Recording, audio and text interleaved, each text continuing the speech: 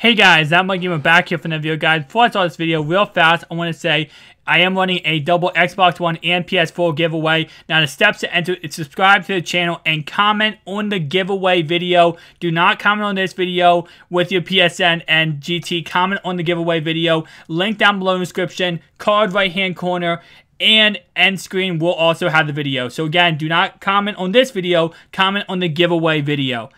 Let's get right into the video.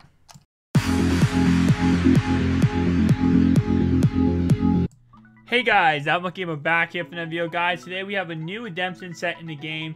It's actually quite an interesting one. So if you go to the redemption set, you actually see it's Elite Campaign Player. So it's one guaranteed Elite Campaign Player. We're going to see what I pull out of this, but overall, you know, I don't really love this set as much as I love previous sets. Definitely has a chance to give you some major coins. So, you know, I'm not going to completely doubt it until I see who I pull. But, of course, let's get right into it, guys. Who am I going to get? I end up pulling Jordan Howard. Now, with this in mind, this set, these players will go down in price. So, obviously, the sooner you can get this done, the better.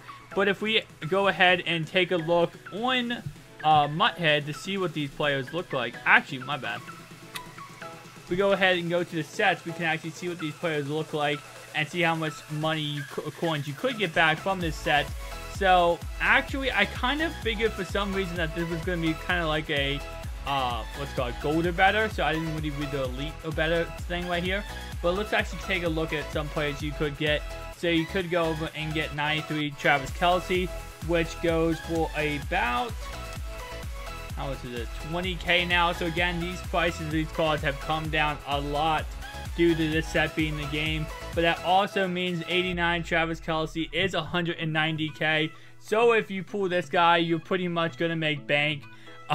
So again, with this set is actually seeming to be more fire than I first thought about, because of the fact that you can, you know, pull 180k player. You could also pull a player that goes for nothing. So let's see how much the Jordan Howard I actually pulled went for. It kind of seems like how previous year's Madden works, where the lower overall actually goes for the higher amount. So let's actually take a look at this Jordan Howard and see how much he actually indeed goes for. So the Howard I pulled ended up only going for about 12k, so nothing special. Again, with most of these redemption sets, how they usually work is it's a huge hit or miss. So either, you know, you can pull fire and get 100 million coins, or you could lose pretty much half your coins. It's as you wait. My bad. I don't know why I thought this was weird for a second. But anyway, so as I was saying, you can lose a lot of coins, you can get a lot of coins. With that in mind, is the set actually worth doing? I'm going to put it up to a debate because of the fact that, again, the set costs you, roughly it cost me about 20k to do.